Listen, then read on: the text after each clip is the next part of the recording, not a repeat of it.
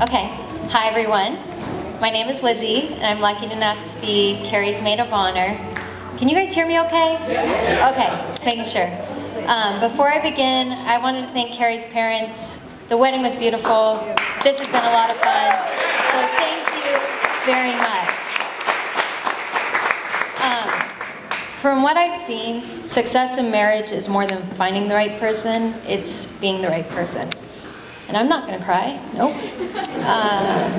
I'm proud to be here celebrating the marriage of these two special people who are not only amazing in their own right, I swear I'm not gonna cry, but are also the right people for each other. As Carrie and Richard know, I'm Irish. And in my family, whenever someone gets married, we have a tradition of reading an Irish blessing, so that's what I'm gonna do today. I think this is particularly appropriate because I think of Carrie as a sister, and Carrie just realized she's a little bit Irish.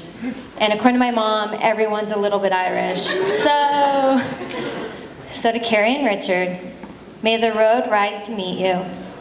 May the wind be always at your back.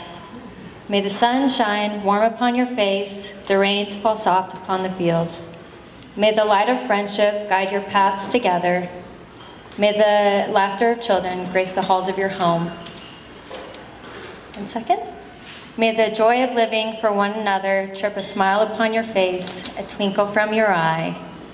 And when eternity beckons at the end of a life heaped high with love, may the good Lord embrace you with the arms that have nurtured you the whole length of your joy-filled days. And today, may the spirit of love find a dwelling place in your hearts. So if everyone could please join me, I'm going to set that there. To Carrie and Richard, may you have a lifetime of love, laughter, and happily ever after. Cheers!